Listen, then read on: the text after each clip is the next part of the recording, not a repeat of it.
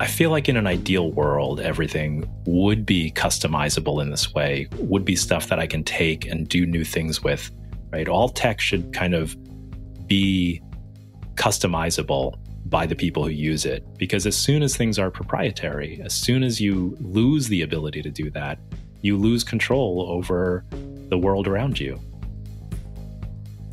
That's James Vasile, and he's our guest today on How to Fix the Internet.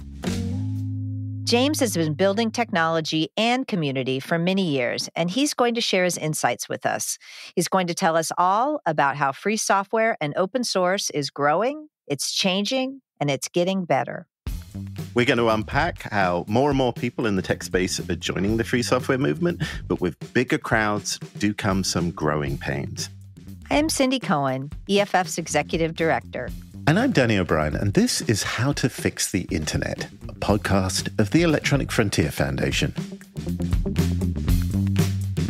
Today, we're going to talk about open source communities and how they have been changing as more people get involved. We're going to talk about the roots of the movement, some of the challenges presented by the growth of the community, and then we get to my favorite part, how we fix the internet.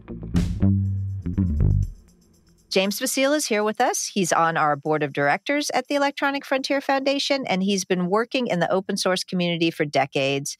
James, you consult through open tech strategies as well as the decentralized social networking protocol. Welcome to How to Fix the Internet. Hi, thanks for having me. So you're well positioned to know what's going on in the open source world. Can you give us a sense of the health of the community right now? I mean, in some senses, things are going amazingly well.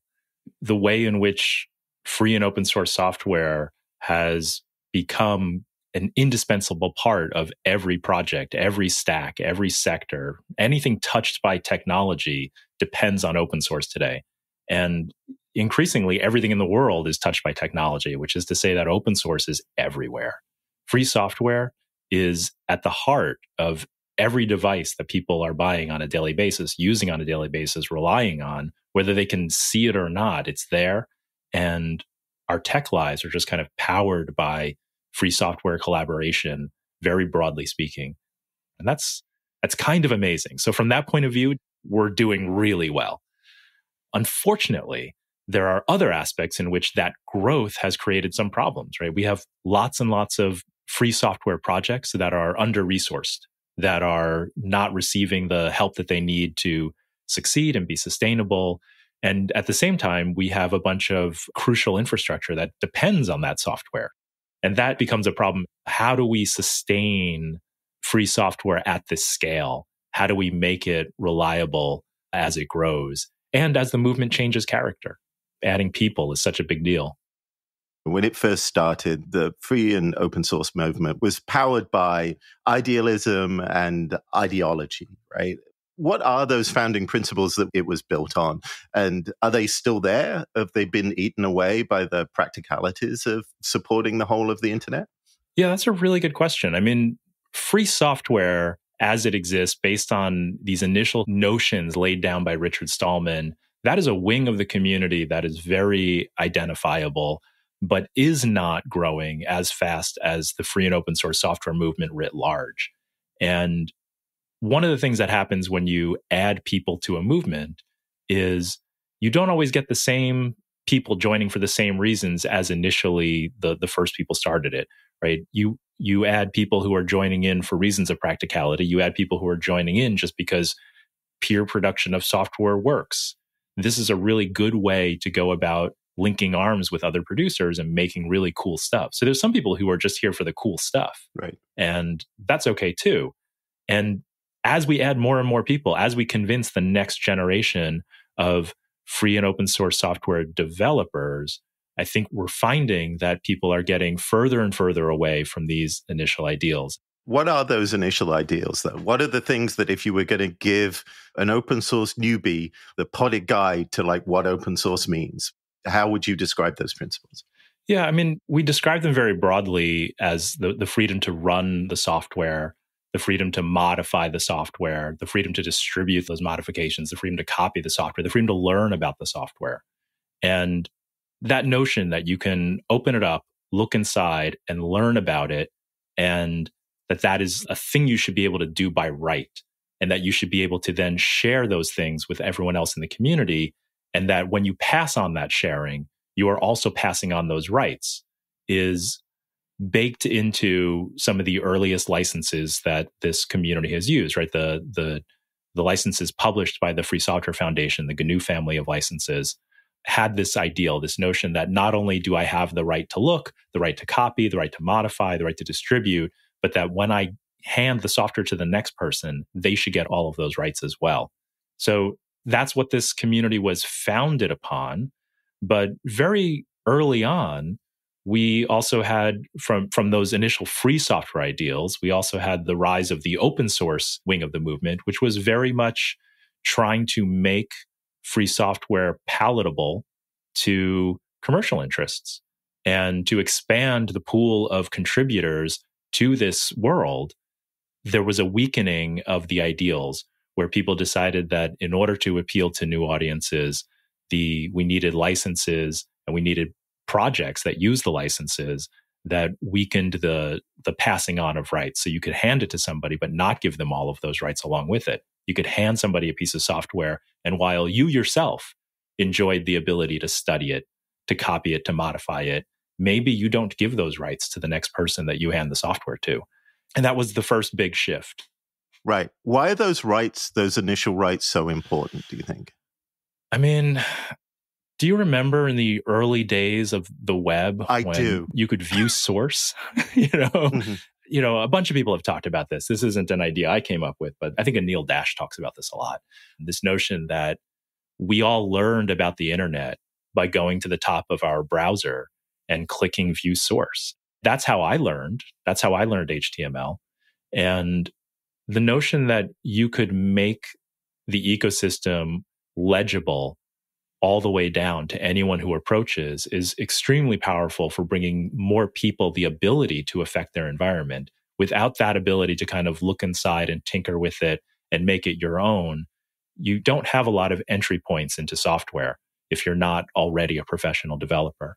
And so this really just expands the universe of people and gives them the ability to take control of the software that they are using and make real substantive changes to it.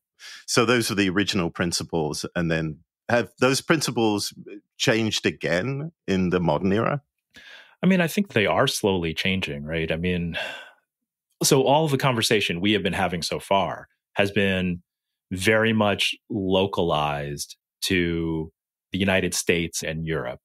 So in the United States, you have a lot of like techno-libertarianism in the free software world. But then if you look in South America, you will find a lot of communities that are much more explicitly political on the left side of the spectrum and building software as a way to kind of empower communities as opposed to a way to empower individuals. That sort of diversity is increasing as free software moves to more places and moves to new places. And in order to accept those people into the community, you can't just demand that they shed all of their old identity and values and adopt yours wholesale. Instead, what happens is as more people join in, they start pulling the community in their direction, which is what every successful movement has ever done. Every time you talk to anyone who has ever been part of a movement that has gained in popularity, you will hear a bunch of people complaining about how their original ideals have been diluted. But it turns out that shift, that evolution is just part of growth. It's actually a good thing. It's a sign that things are working. It's a sign that what you are doing is going to be more acceptable to more people over time. It is how you maintain that growth and sustain it over time. So I'm actually really excited about that diversity. To your point about this growing community, we've seen proposals to embed human rights principles into new standard form open source licenses. It's long been a dream, and I think it was some of the original dream to use these licenses as a lever to force a more ethical use of technology. How do you see that working and not working as this movement grows? Yeah, I love all the folks working to try to figure out what is the next step. Right. So there's a bunch of people who want to address labor issues in these licenses. So there's a 996 license that is meant to kind of address harsh labor conditions in China. There's ethical source licenses that are designed to address what we use the software for, right? Like if you're going to use this software make sure that you are not promoting war or oil, that you're protecting climate change. There's a variety of licenses for different areas of concern. And that notion that we can stop allowing anyone to use our software for whatever purpose, but instead put some guide rails around it to say, okay, we're going to come together as a community to make software, but we are going to only allow that use to track in certain ways. And we're going to exclude what we consider to be unethical use of software. I love the notion that people are thinking about that. And there's a couple debates going on about that right now. One is that stuff open source? And honestly, I don't care. There are people who care a lot about protecting the term open source as a brand. And I guess that's important to some degree. But the question of whether this particular thing is open source or not open source is not actually a thing I lose a lot of sleep over. But the real question is, how would you make any of that work? Like, how would that work as a practical matter? Could you, as a group of people, get together and decide that you are going to contribute, pool your effort, and make something really valuable, but not have it get used by, say, the Defense Department or get used by pharmaceutical companies or oil companies or whoever it is that you believe is acting unethically and you don't want to benefit from your labor? That starts to get really interesting, right? That is people getting together to make technology with very particular political aims. And from my point of view, the point of technological collaboration is to uplift communities, to help communities achieve their social goals. It's not just to make cool tech.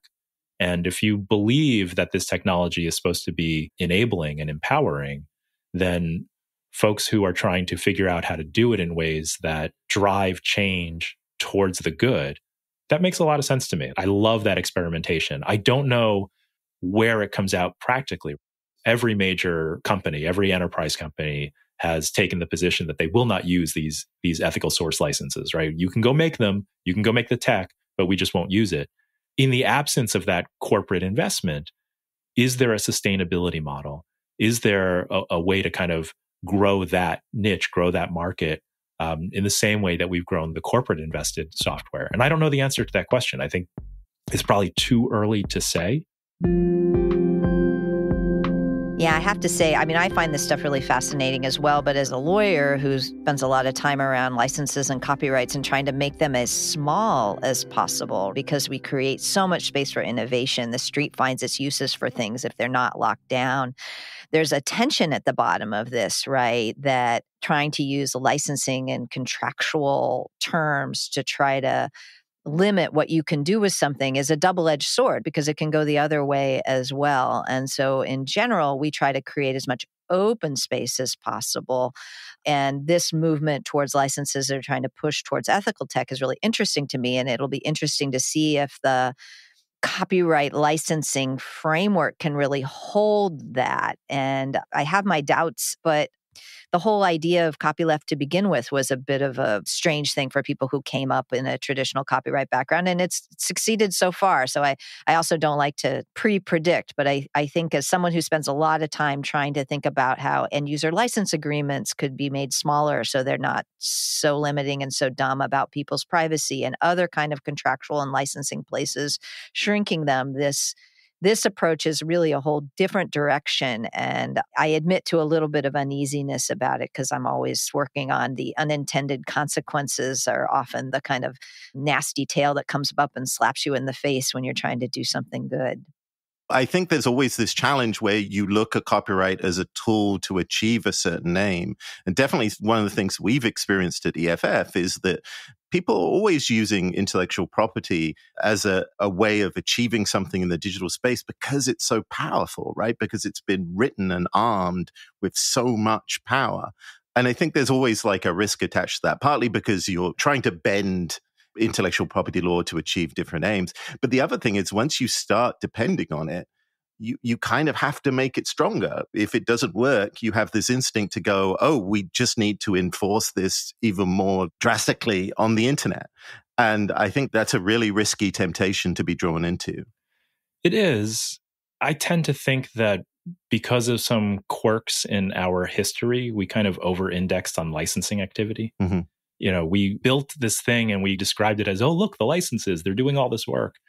And from my point of view, it turns out really it was actually just communities doing this work. Right. And the licenses were convenient and helpful. And there's been a little bit of enforcement activity, but the amount of enforcement activity relative to the amount of activity, to the size of the free and open source software world worldwide, is tiny.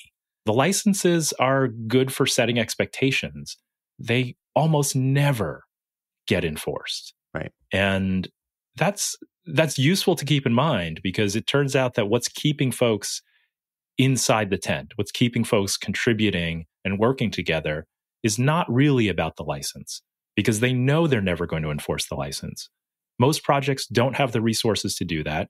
Most projects, even if they had the financial resources to do that, would not want to spend their time doing that. I think that's such a great insight, that the community is so much more important than whatever the legal scheme is that's around it. Is such a great insight that helps us point to how we continue to make things better.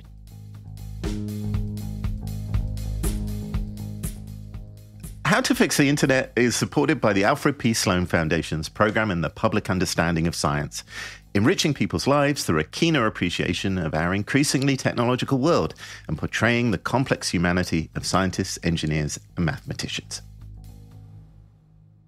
We're seeing people all around the world with very different values coming in and beginning to use open source. How is the movement changing? And then what are some of your insights about sustaining it?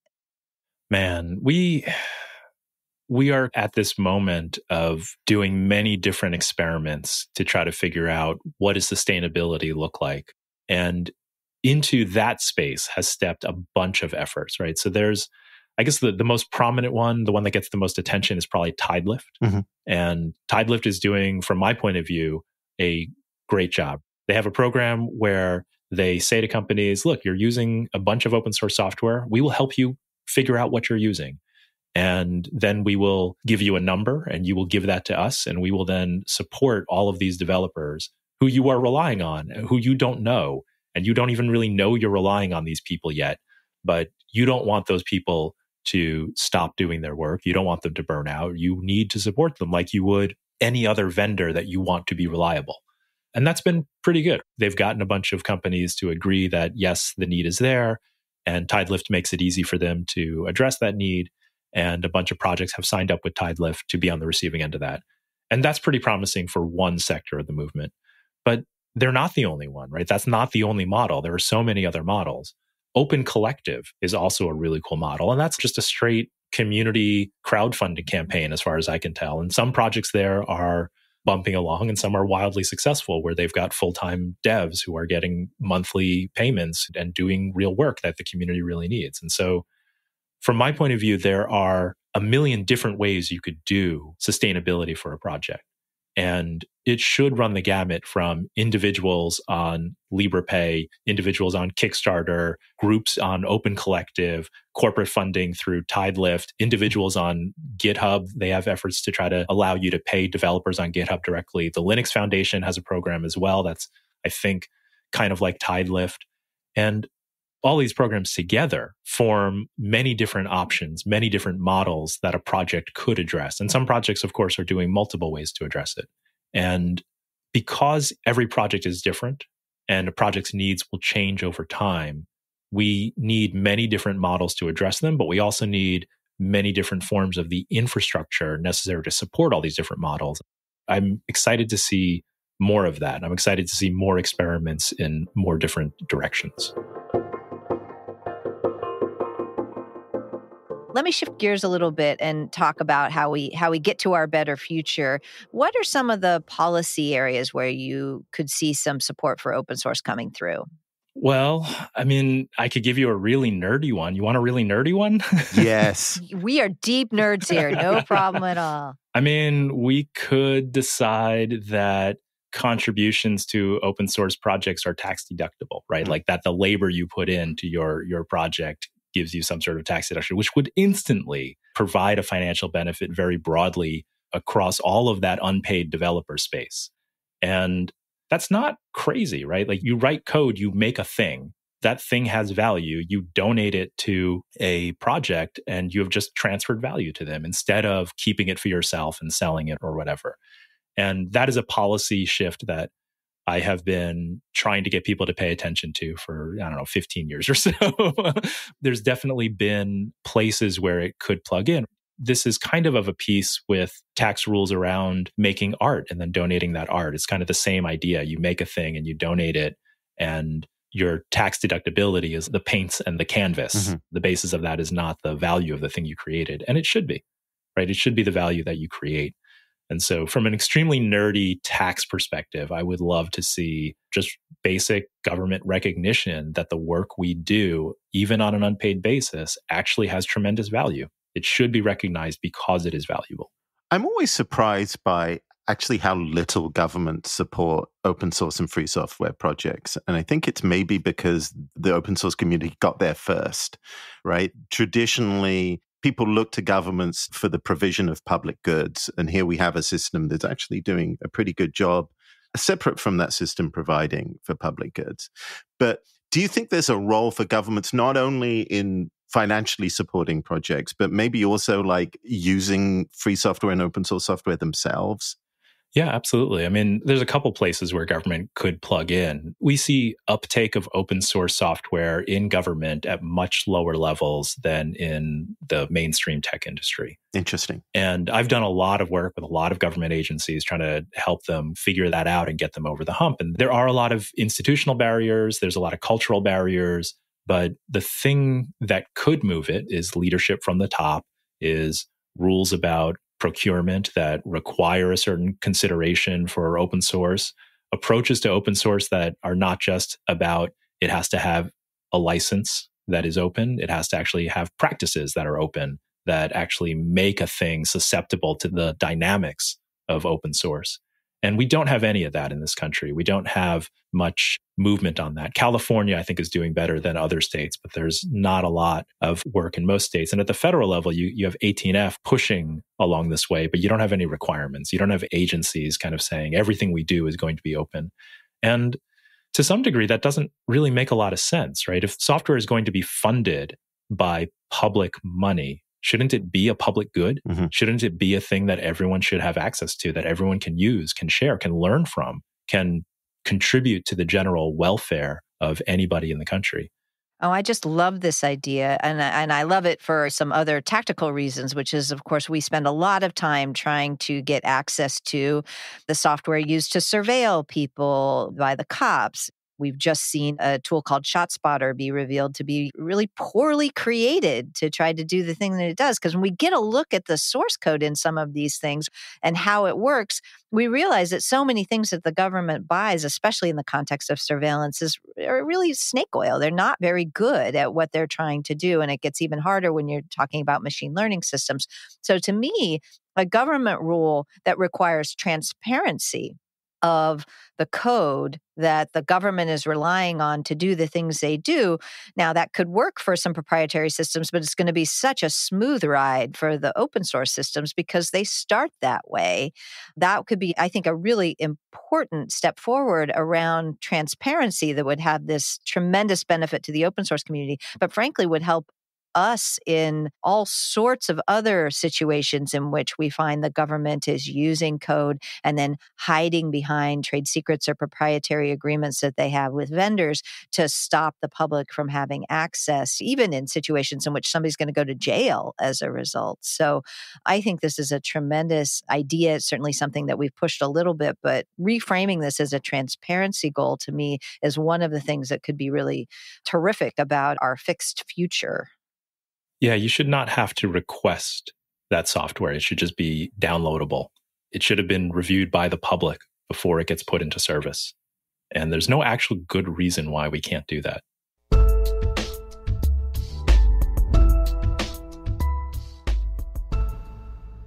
So we always try and envisage what this better future should be like on this show. And I'm guessing, James, that you're the kind of person who uses a lot of free software. That is correct. Is that your vision of the future? Is the vision of the future that all software is free software? Or are you more humble in your dreams? I mean, I feel like in an ideal world, everything would be susceptible to inspection, would be customizable in this way, would be stuff that I can take and do new things with, that I can drag in new directions, maybe that only matter to me. All tech should kind of be customizable by the people who use it. People should have control over the tech they use. And so, yes, I would like as much of it as possible to be susceptible to those dynamics. Because as soon as things are proprietary, as soon as you lose the ability to do that, you lose control over the world around you. And so much of our world is mediated by technology. And as soon as you start removing the ability to kind of look under the hood and the ability to tinker with it, the ability to change it, you just rob everyone of their ability to control the world around them. So as much of it as possible, yes, I would never say that you should never have any proprietary software. I would never say we should have rules that outlaw it. But what I would say is that everywhere we can kind of insert it, everywhere that we can move it, we do a great benefit to all the people who have to interact with that software and have to use it over time. So one of the things that I think is inherent in this embrace of the open source culture is the way that it will help us facilitate a redistributed internet where we have communities that are writing the tools that they need for themselves. And I think open source is critical to this conversation. And I know you think so too. So I'm hoping you can talk to us a little bit more about that. The ways in which people are trying to re-decentralize the web, to go back to a world in which we did not all live inside monolithic silos like the Facebook stack, the Google stack, the Yahoo stack for the people who are still living in that world. All of that activity is based on open source and open standards because there is not actually any way to build a worldwide tech ecosystem except to use open source and open standards. So all of that future that people are trying to build where you have a little bit more control over the technology around you, where things are a little bit more modular, where you can choose the provider of your various social services and your communication services, all of that is going to depend very heavily on being open source, on being portable, on being interoperable, on adhering to open standards to enable that interoperability. And so, yes, I think without open source, we would not get there. But with open source, we actually have a pretty good chance at building vital ecosystems that can accept lots and lots of people from all walks of life from all around the world. So I'm pretty excited about that. James, thank you so much for joining us today. You've given us a lot to think about how we can work together for a better open source future, and frankly, how a better open source future is the key to a better future. So thank you so much for taking the time to talk to us today. Thanks for having me. This has been a lot of fun.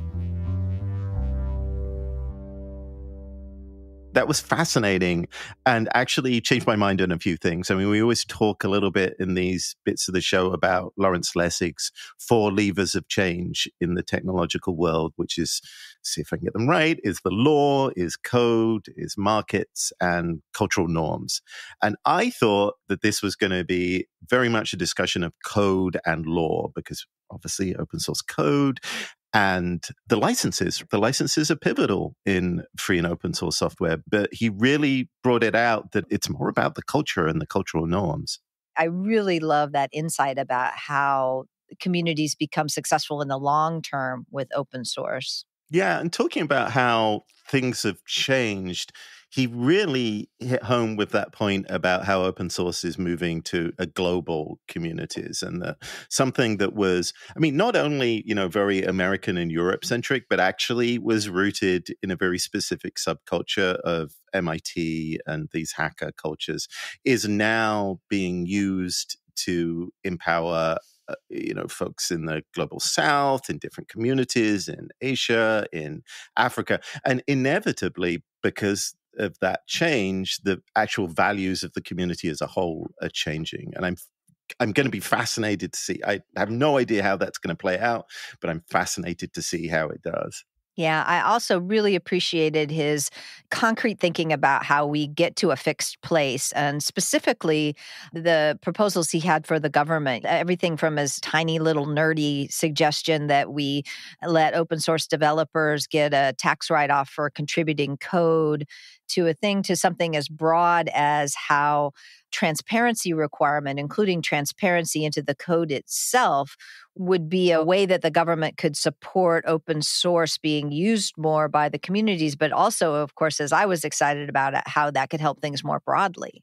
it's inevitable that a vibrant open source and free software community is going to help this movement that we're all part of to re-decentralize the internet. And I hadn't quite taken on board that, as James says, there's no other way of doing it.